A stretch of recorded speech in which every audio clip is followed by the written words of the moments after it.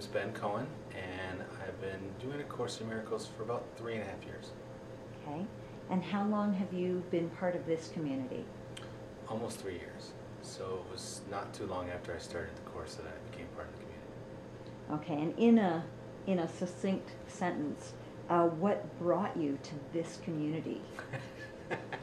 Succinctly, prayer.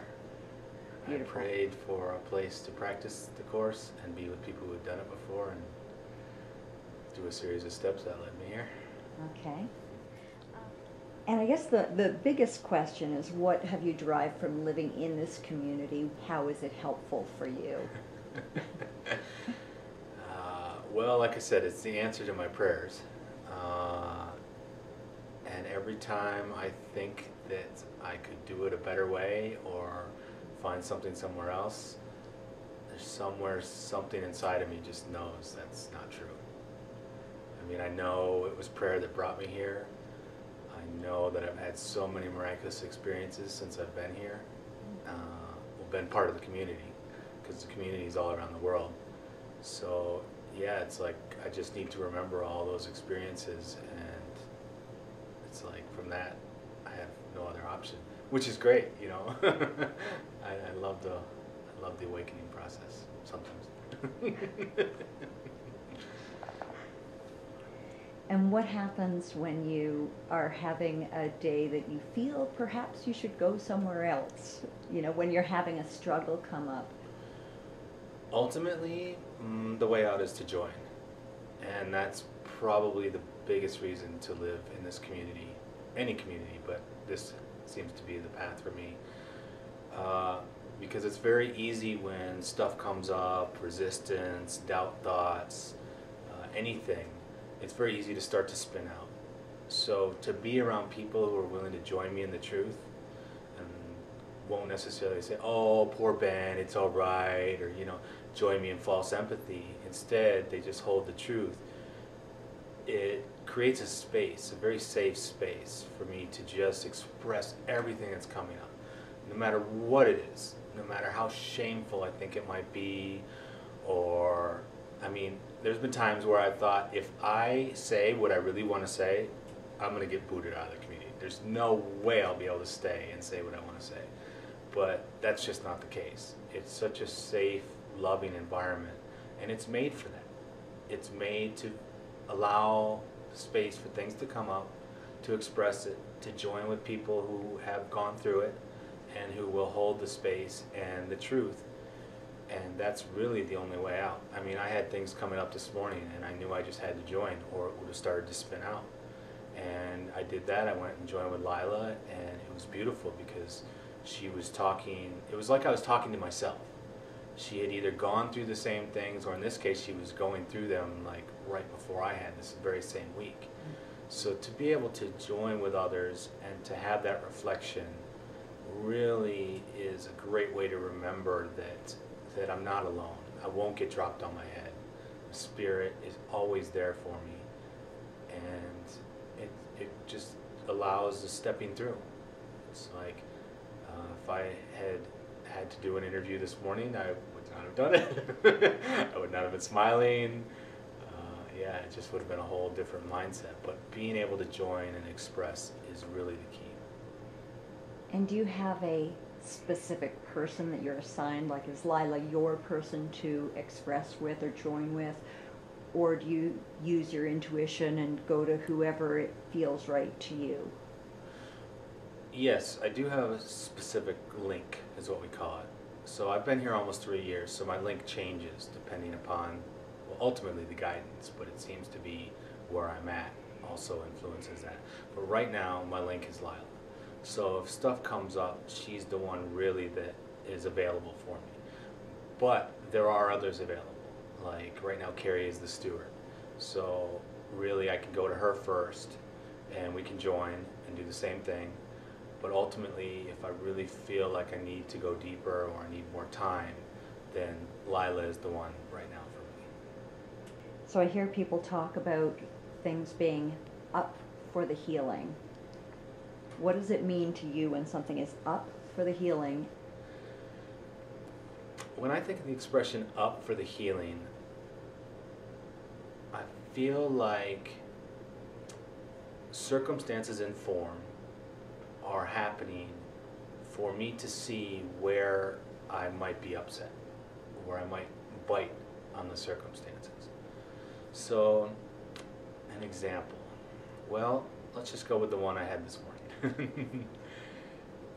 I've been looking a lot lately at the idea that I'm not in control of anything, because I've believed for so long that I've been in control, whether it be my job, how I make money, where I live, pretty much everything that I consider my life, I've thought I've had control over. And lately it's just been, I've been seeing a lot where even that idea that I have control can be a reason for pain, or it can be something that can be up for the healing. So when I'm given an area, like right now one of my areas is to keep the fire going in the main house here.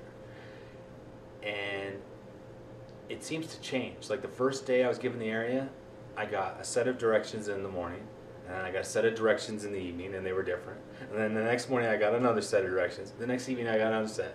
So in 3 days I've had like 6 different sets of instructions on how to look at this area. And when that happens, it's just like, it's like I have no control here. Like, just give it to me straight. Just tell me how to do it, be done with it, and let me go on with my day. But it's like that's not really what the tasks or the projects are for. It's really just to see the thoughts that come up. So even though I wouldn't have looked at it as being perfectly orchestrated by having the directions change, the fact of the matter is it was perfectly orchestrated. It was so that I could look at my idea of control. So in that instance, that was up for the healing for me, because I wasn't in control. There was no way I could be in control. In fact, the thought even that somehow if I could just have a clear set of directions, I'd be happy. I could even see where that wasn't true, because if it wasn't the wood, it would have been some other area where I would have gotten the opportunity to see that I really want to be in control. I really want to play God, basically. I want to be able to move the pieces on the board the way I want them. I want to be able to set up what I do with my day the way I want. I basically want to have some semblance of control. So when things happen seemingly in form and I am not happy about it, or I'm not peaceful, or have any type of upset in the mind, that's when we say it's up for the healing.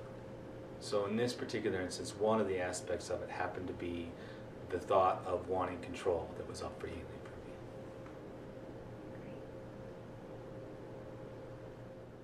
Looking back, or looking at yourself now, I guess, what do you see? What's changed? Everything. I guess the first thing that comes to mind is just how aware I am of the thoughts that are going on. So there's this idea of mind training, right? And so when I would think about that, what I think about is first just becoming aware of the thoughts that are going on, because I can see now where for most of my life I've pretty much just been on autopilot or cruise control. So if the mind, to use an analogy, if the mind is a car, okay, for most of my life I've just had the car on cruise control, and I haven't really been thinking about how the car is driven, where I decide to go, or how I decide to drive it. In fact, it wasn't even really until I started doing the mind training that I realized that there was even anyone driving the car. Like, I always thought I, Ben, was in control, when really, after being here for 3 years, what I'm seeing is that I don't quite believe this yet, but really there is no I, there is no Ben.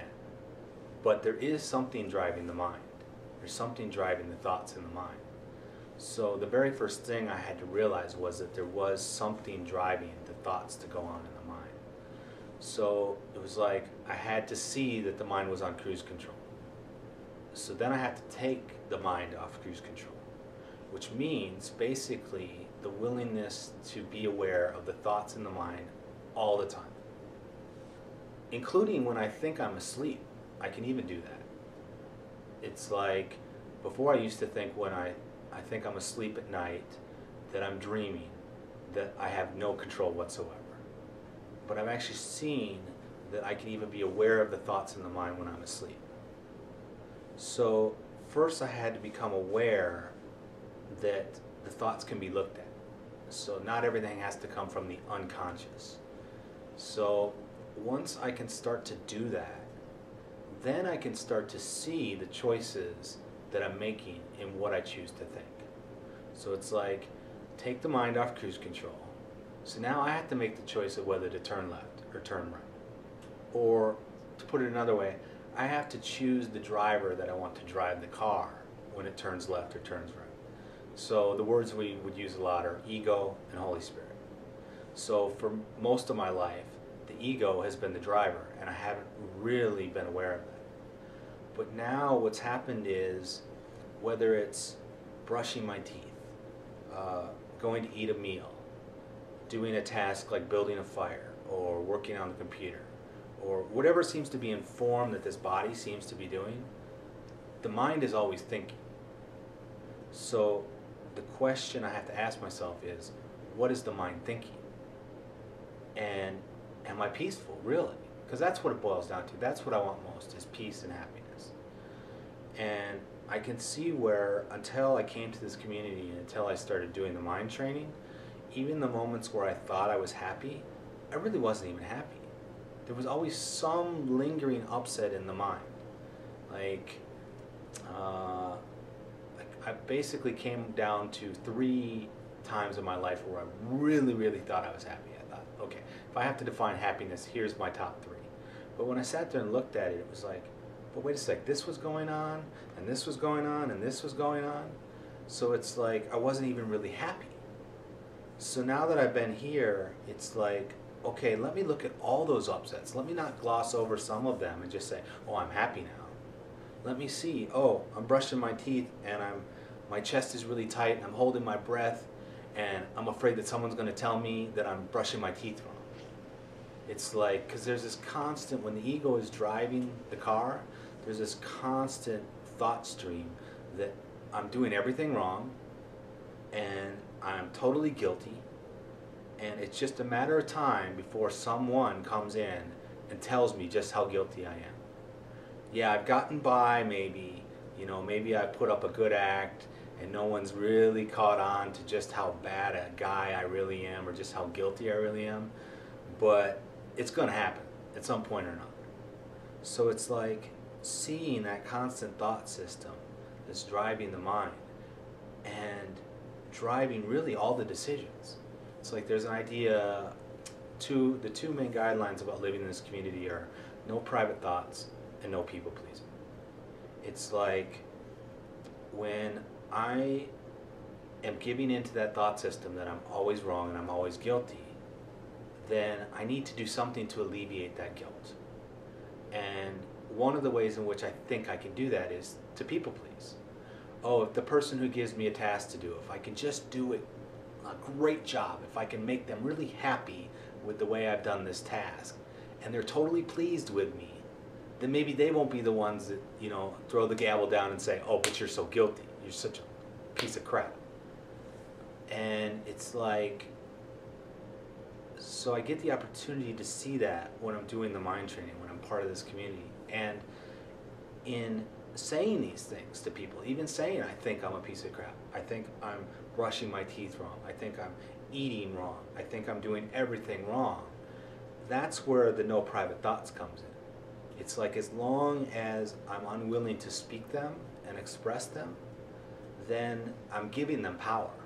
I'm giving them the power to drive the mind, to be behind the wheel and continually beat me down for being guilty. So if I'm willing to speak them out loud and I'm around people in this community that hold the truth, then I can see just how insane the thoughts are. It's like the other day I was doing commentary. We were showing a movie and commentary was coming through. And the last few times I'd done it, I was just totally in my joy. It was like, first few times I did it, I was terrified. I was like, oh, there's no way I can do this. I'm going to say the wrong thing. I can't stop the movie, all this stuff. But the last few times I realized that there was no fun in that. I was having no joy whatsoever. So I was able to see the thoughts in the mind, I was able to express them out loud, and I was able to make another choice.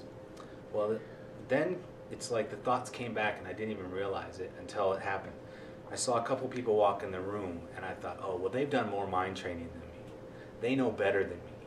So now all of a sudden the same thoughts came back. I won't know what to say. I'll say the wrong thing. I'll stop it at the wrong point. All this stuff. To the point where I was not in my joy again. I even just wanted to totally stop the movie and go to bed because I was not having any fun whatsoever.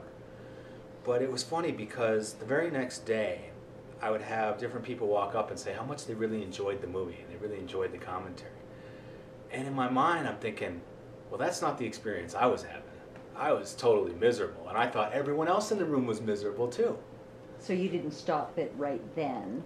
You kept that thought system, and it was only till the next morning that it was... Exactly. I could have stopped it then. Right, but you could have. That's really probably the golden opportunity about being in this community. It's not about getting anything done. It's not about doing anything informed. It would have been totally welcomed for me to stop the movie and talk about just how miserable I was and how I thought everyone in the room thought I was doing a terrible job. But I was choosing basically to be miserable. And to keep your private thought. And to keep my pride. Mm-hmm.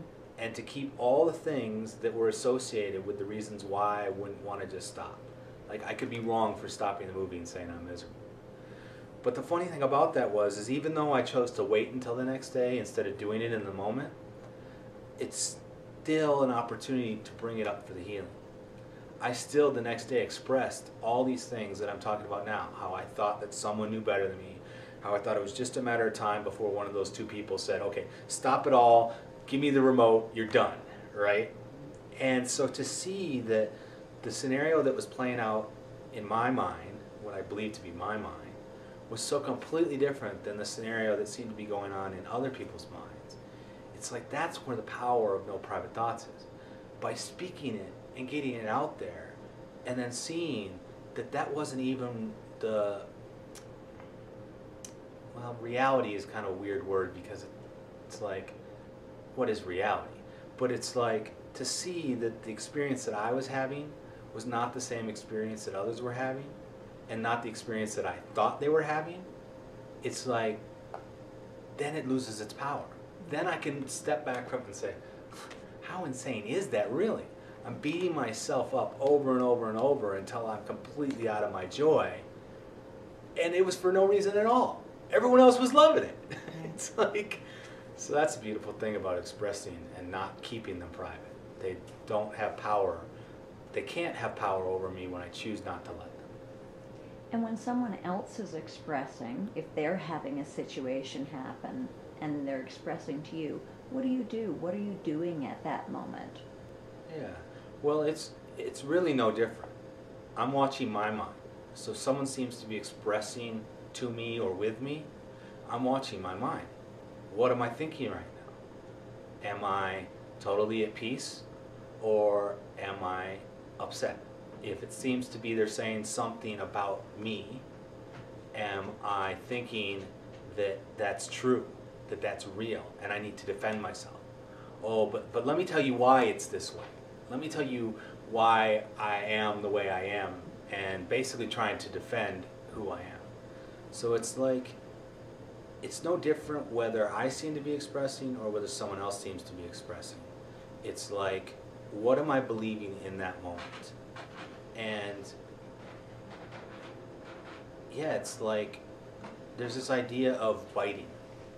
Am I gonna bite on it? If someone says to me, oh, you make me so angry when you say this, or I feel like you do this to me, or whatever it happens to be, I have the choice to, quote, bite on that, which is to think that that's actually true, that I could hurt someone, that I could mistreat someone, that I could do anything to take away anyone's happiness or take away anyone's innocence, including myself. And it's like, when I bite, that's exactly what I'm doing. But when I don't, I'm remembering the truth for myself and I'm remembering the truth for the person who's expressing. And the beautiful thing about that is then they can say anything. They can say anything and everything they want to say and feel totally safe in doing so, and know that there'll be no repercussions, that I'm not going to do something to retaliate or anything. And yet, doesn't it hurt if someone is expressing something and it's about you and it's against you and it seems to be an attack upon you? You know, doesn't it feel like they're hurting you? Or when you're saying something about someone else, you know, how do you know that it isn't hurting them? How do you know that it cannot hurt them? It takes a lot of trust. Really, trust is the key. Because it is very easy for me to choose to be hurt when someone seems to be saying something about me, or for me to watch my words when I seem to be saying something about someone else. I mean, that's a form of people pleasing, basically. And that's also a way of keeping thoughts private. If I don't really say what I'm feeling to say, then I'm really keeping some things private. And that is one of the greatest benefits of being in this community, is having the opportunity to say what I need to say about anyone and trust that I can do that. And anyone else can say what they need to say about me. And that's where the healing also comes in. So it is very easy for me to bite on what someone says about me. I mean, that's the way of the ego. That's what keeps the personality alive. That's what keeps me thinking I'm separate from this person who seems to be expressing. I mean, it's everything right there. So it's like, it takes a lot of trust. It's like, what if I'm wrong? What if that's not really who I am? Or what if that's not really who they are? What if that's some character that I'm choosing to play out, or some character that they're choosing to play out? And it really means nothing. I'm just choosing to let it mean something, and then I'm choosing to play out the script. Okay, well, this character is supposed to say, I hate you. So my next line is supposed to be, well, I hate you too. It's like, what if I didn't play my part? What if I didn't read from the ego script? What if I chose to say, you know, what if I'm wrong about God? What if God doesn't hate me? What if God loves me and loves this person? Then how would I need to act when this person is saying they hate me?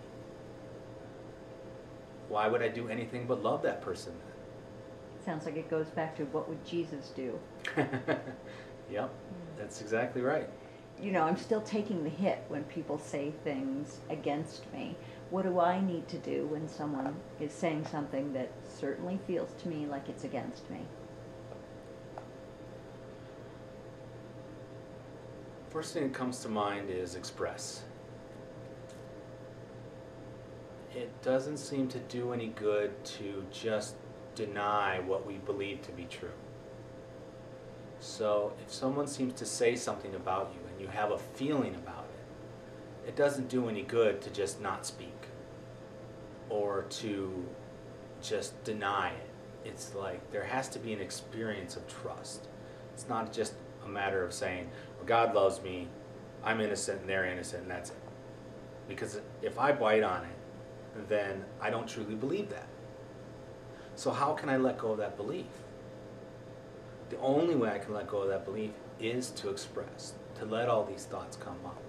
So I feel like that's really important, is to know this is a safe space. You can say whatever you need to say. You can let come up whatever needs to come up, because we're all here for the same purpose. We're all here to heal those thoughts. We're not here to use them against each other.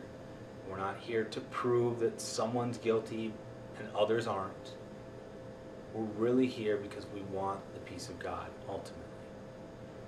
So this sounds a lot like, I mean, in the world, you might express something to me, I would have feelings, I would express something back, and in the world that we're used to living in, let's say outside this community, we know that can get ugly and doesn't necessarily take us to God. So why is this taking us somewhere different? What is different in the process? I feel like that's what goes back to the idea of community. Because if there's two people that are both expressing, and they're both biting, so to speak, or they're both playing their character, I hate you, I hate you, I hate you, I hate you, then it's very helpful to have a third come in, or a fourth, fifth, and sixth, however many, but there's this idea that we talk about in the community of having a third. It's very helpful then to have someone who may not have the same attachments, so they can be kind of like that impartial witness, so that when there seems to be a butting of heads, there is someone really holding the space for the intention. Why are these two people or these two characters even expressing to begin with? That third can really hold the space for why they're doing it. Again, it's not to prove that someone's right and someone's wrong, or someone's guilty and someone's innocent. It's to really allow the space so everything can come up, so we can have the experience that everyone is innocent and no one's guilty.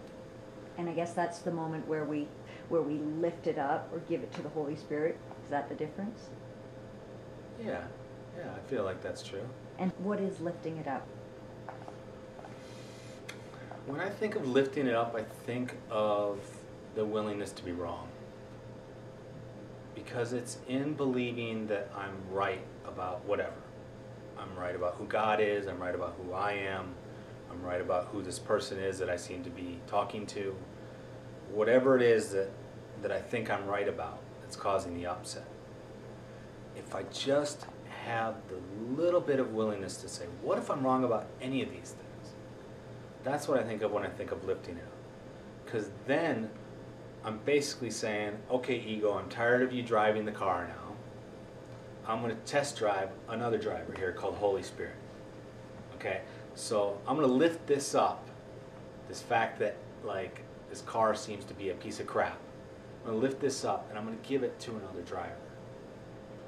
And I'm going to be willing to say, okay, maybe this driver has something to say that is actually what I want and can actually be true.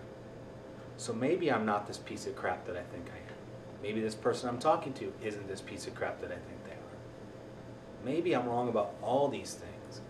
And it's like this open door for the driver to come in and say, okay, let me drive you to the paradise you're really looking for, instead of continuing to drive to the dump.